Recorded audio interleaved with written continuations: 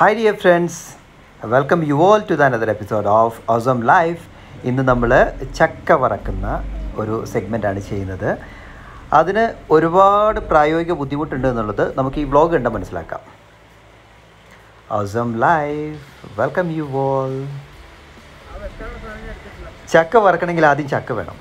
അതിന് വറക്കാൻ പറ്റിയ ചക്ക കിട്ടണം. അങ്ങനെ ഞങ്ങളുടെ മേപ്പാടിയിലുള്ള ഒരു കുന്നിൻ്റെ മുകളിലൊരു വീടുണ്ട്. അത് ഭയങ്കര രസമുള്ളൊരു സംഭവമാണ്. അറൗണ്ട് ഒരു 10-25 ഏക്കറിനകത്ത് ഒരു ചെറിയൊരു വീടും അവിടെ ആ സ്ഥലം നോക്കി നടത്തുന്ന ആളും കുടുംബവും താമസിക്കുന്ന വീടാണത്. അപ്പോൾ അങ്ങോട്ടേക്കാണ് പോകുന്നത്. നമ്മുടെ റോയേട്ടൻ്റെ ഫ്രണ്ടാണ് അദ്ദേഹം. അപ്പോൾ അവർ നമ്മളെ വിളിച്ച് പറഞ്ഞിരുന്നു, നല്ല ചക്കയുണ്ട്, വറക്കാൻ പറ്റിയ ചക്കയാണ്. എന്തായാലും നമ്മൾ വീട്ടിലിരിക്കുകയാണ്, എങ്ങോട്ടും ഇറങ്ങാൻ പറ്റുന്നില്ല, നല്ല മഴയും കാര്യങ്ങളൊക്കെ പെയ്യുന്നൊരു സമയമാണ്. അപ്പോൾ മഴ കുറഞ്ഞൊരു ടൈം നോക്കിയിട്ട് നമ്മൾ പോയി ആ ചക്ക ഇടാൻ പോവുകയാണ്. ഇത് മേപ്പാടിയിൽ നിന്ന് കടൂർ എന്ന് പറയുന്ന റോഡിലേക്ക് പോകുന്ന റോഡാണ്. ഈ റോഡ് സ്ട്രെയിറ്റ് പോയി കഴിഞ്ഞാൽ നമ്മൾ ഫേമസ് ആയിട്ടുള്ള കുറേ എന്താ പറയുക റിസോർട്ട് കാര്യങ്ങളൊക്കെ മുകളിലുണ്ട്. എലമ്പലേരി റിസോർട്ടൊക്കെ ഈ ഭാഗത്തുള്ള ഭയങ്കര ഫേമസ് ആണ്. ഒരുപാട് ആർട്ടിസ്റ്റുകളൊക്കെ വന്ന് പോകുന്ന റിസോർട്ടാണ്. അങ്ങനെ നമ്മൾ ആ വീടിൻ്റെ ആ 25 ഏക്കറിലേക്ക് കയറുന്ന വീടിൻ്റെ സ്ഥലത്തേക്ക് എത്തി, ആ റോഡിലേക്ക് എത്തി. നമ്മുടെ കഷ്ടകാലം എന്ന് പറയട്ടെ, നമ്മുടെ വണ്ടി മുകളിലേക്ക് കയറുന്നില്ല, ടയർ കിടന്ന് കറങ്ങി കളിക്കുകയാണ്, ആകെപ്പെട്ടു. റോയേട്ടൻ്റെ വണ്ടി എടുത്തിട്ടാണ് പോയത്. പക്ഷെ നല്ല വണ്ടിയാണ് കേട്ടോ അത്, എത്ര കയറ്റവും വലിക്കുന്നൊരു വണ്ടിയാണ്. പക്ഷേ ആ ലോഡ് ഇല്ലാത്തത് കൊണ്ടുള്ളൊരു പ്രശ്നമാണ്, പ്രോപ്പറായിട്ട് ടയർ പിടിക്കുന്നില്ല. അപ്പോൾ അതങ്ങനെ കറങ്ങി കളിക്കുകയാണ്. എന്തായാലും റോയേട്ടൻ അദ്ദേഹത്തിൻ്റെ ബെസ്റ്റ് ട്രൈ ചെയ്യുന്നു മുകളിലേക്ക് വണ്ടി കയറ്റിയെടുക്കാൻ വേണ്ടിയിട്ട്. നോക്കാം എവിടം വരെ ആകുന്നുള്ളത്. അതാ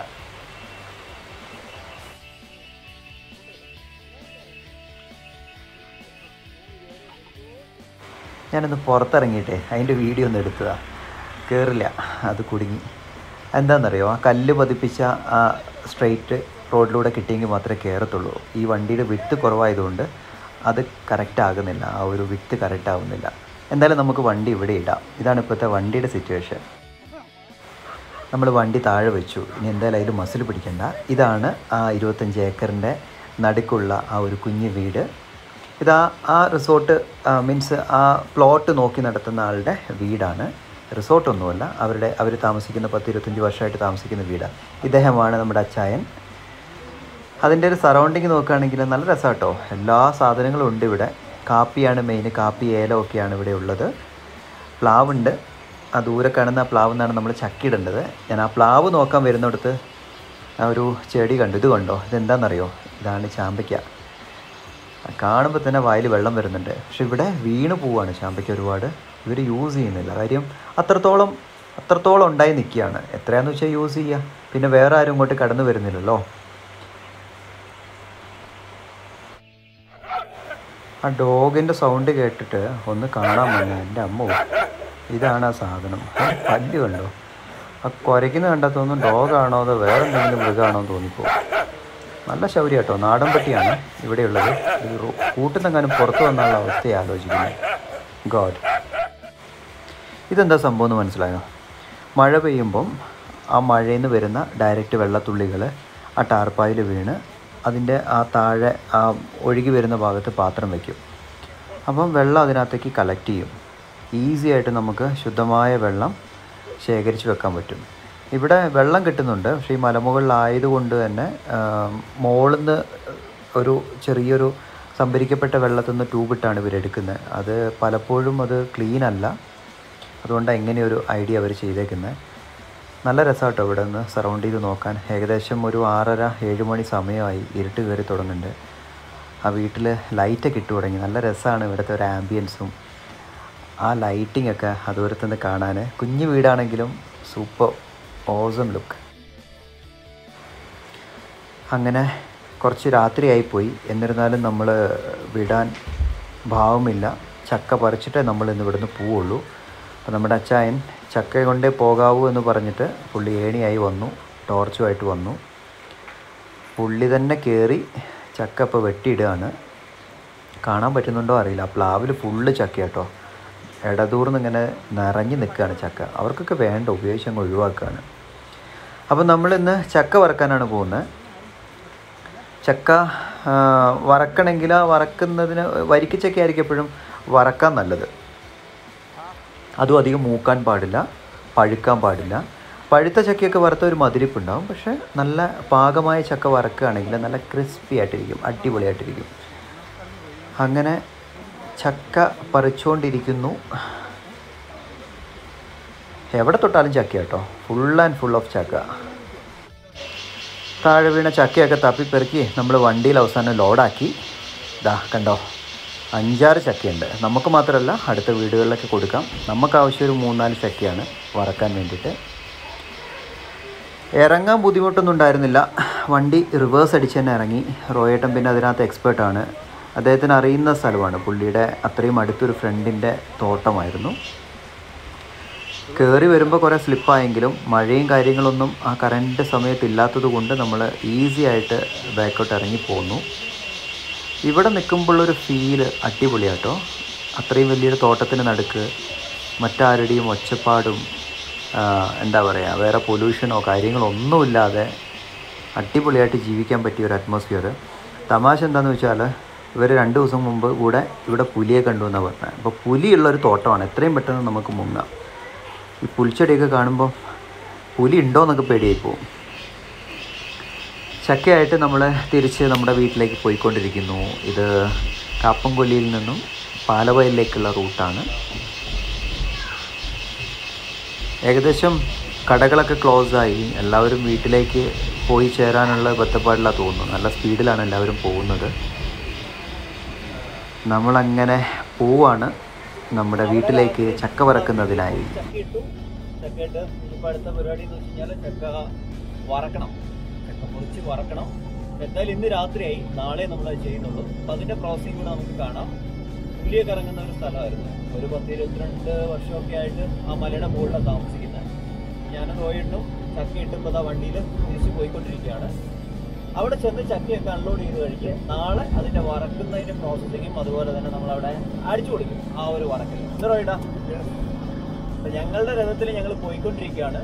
നമ്മുടെ ഗോപ്രോയിൽ എടുക്കുന്ന, ഗോപ്രോ അല്ല ഡിജി ഓസ്മ ആക്ച്വലി എടുക്കുന്ന ആദ്യത്തെ ഫുട്ടേജാണ്. അത് നൈറ്റ് ഫുട്ടേജാണ്. എത്രത്തോളം ക്ലാരിറ്റി ഉണ്ട് കാര്യങ്ങളുടെ എനിക്കറിയില്ല. But I M confident. നമുക്ക് നോക്കാം.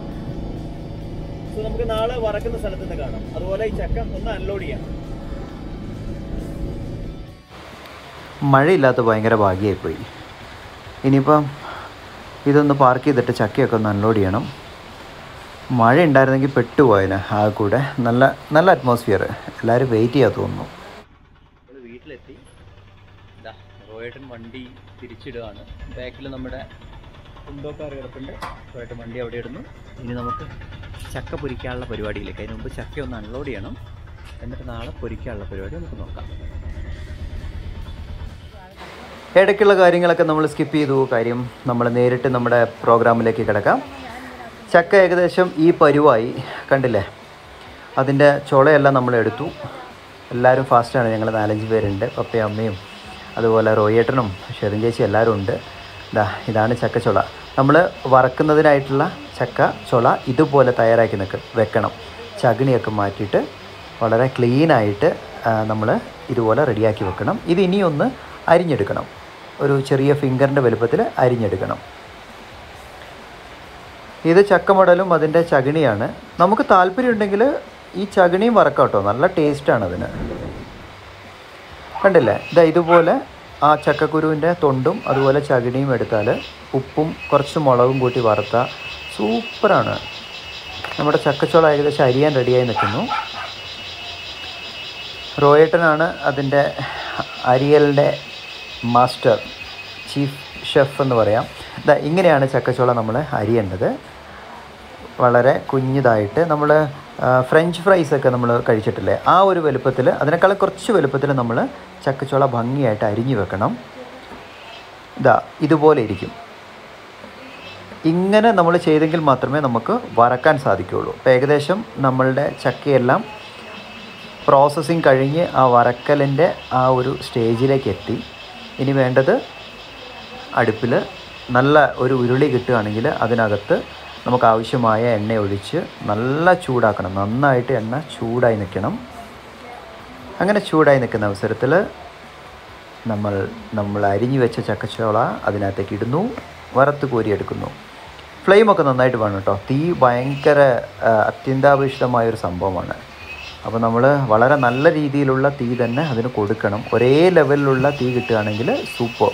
ഇതുപോലെ വെട്ടിത്തിളച്ചിരിക്കുന്ന എണ്ണയിൽ വേണം നമ്മൾ അരിഞ്ഞു വെച്ച ചക്കയുടെ ചുള ഇട്ട് കൊടുക്കാൻ.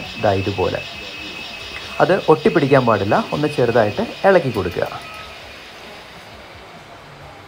കണ്ടില്ലേ, ഒരു 5-10 മിനിറ്റ്സ് കഴിയുമ്പോൾ ചെറുതായിട്ട് ഇളകി കൊടുത്തു കഴിയുമ്പോൾ ഇതുപോലെ കുറച്ച് ക്രിസ്പി ആയിട്ട് വരും. കളറ് മാറാൻ പാടില്ല. ഒരു ബ്രൗണിഷ് കളറ് ടച്ച് ചെയ്യുന്ന സമയത്ത് നമ്മൾ അത് കോരാൻ ശ്രമിക്കണം. അടി പിടിക്കരുത്. ഇടയ്ക്കിടയ്ക്ക് നമ്മളിതുപോലെ ഇളക്കിക്കൊണ്ടിരിക്കുക. കണ്ടില്ല, മൊരിയുന്നത് കാണാൻ തന്നെ ഒരു ഭംഗിയാണ്. ഇതിനകത്തേക്ക് കുറച്ച് മഞ്ഞപ്പൊടിയും ഉപ്പും കലർത്തിയ വെള്ളം ഒഴിച്ചു കൊടുത്താൽ പാകത്തിന് ഇത് ഈ വറക്കുന്ന സമയത്ത് തന്നെ അതിനാവശ്യമായ പാകത്തിനുള്ള ഉപ്പും ആ ഒരു ചെറിയ കളർ ടോണും അതിന് കിട്ടും. നല്ല ടേസ്റ്റായിരിക്കും. നമ്മളിത് വറുത്ത് കോരി കഴിഞ്ഞ് ചേർക്കുന്നതിനേക്കാളും നല്ലതാണ് ഇതിനകത്തേക്ക് ആഡ് ചെയ്യുന്നത്. ഞാൻ ഓൾറെഡി ആ എണ്ണയുടെ കൂടെ ആഡ് ചെയ്തിട്ടുണ്ട്. അപ്പോൾ ഒന്ന് പറഞ്ഞു എന്നേ ഉള്ളൂ. ഇത് ഏകദേശം നമ്മൾ കോരാൻ തയ്യാറായി, മീൻസ് റെഡി ആയിട്ടുണ്ട്, ക്രിസ്പി ആയിട്ടുണ്ട്. കണ്ടോ, ഇതിങ്ങനെ ഉണ്ടാവും.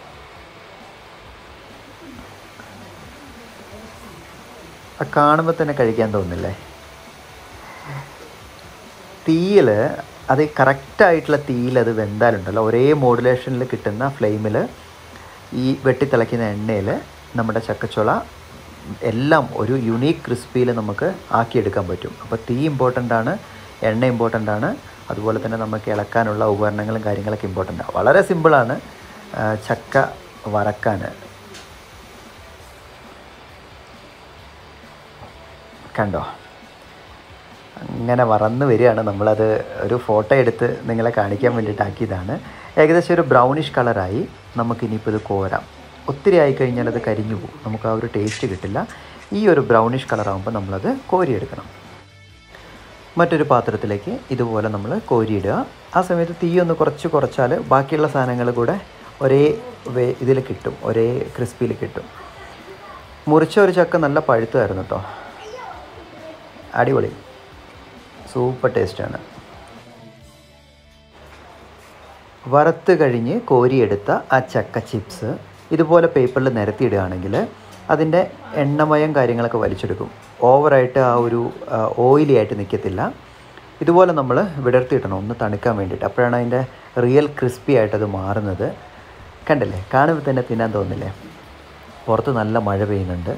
നല്ല കട്ടൻ കാപ്പിയും ഈ ഒരു ചക്ക ചിപ്സും കൂടെ കഴിച്ചാലുണ്ടല്ലോ, സൂപ്പർ, പൊളിയായിരിക്കും, പൊളി. കണ്ടോ, അങ്ങനെ നമ്മളുടെ ഇന്നത്തെ ചക്ക ചിപ്സ് ഇവിടെ റെഡി ആയിരിക്കുന്നു.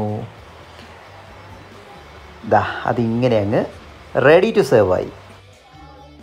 വളരെ സിമ്പിളാണ് ചക്കുപ്പേര് ഉണ്ടാക്കാനായിട്ട്. നല്ല ക്രിസ്പി ആയിട്ടുള്ള ചക്കുപ്പേര് ഞങ്ങൾ ഉണ്ടാക്കി. അടിപൊളിയല്ലേ? വായിൽ നിന്ന് വെള്ളം വരുന്നുണ്ട് ഇത് കാണുമ്പോൾ. അപ്പം ഞാനത് പ്ലേറ്റിലെടുത്ത് ഇങ്ങനെ കഴിക്കുകയാണ്.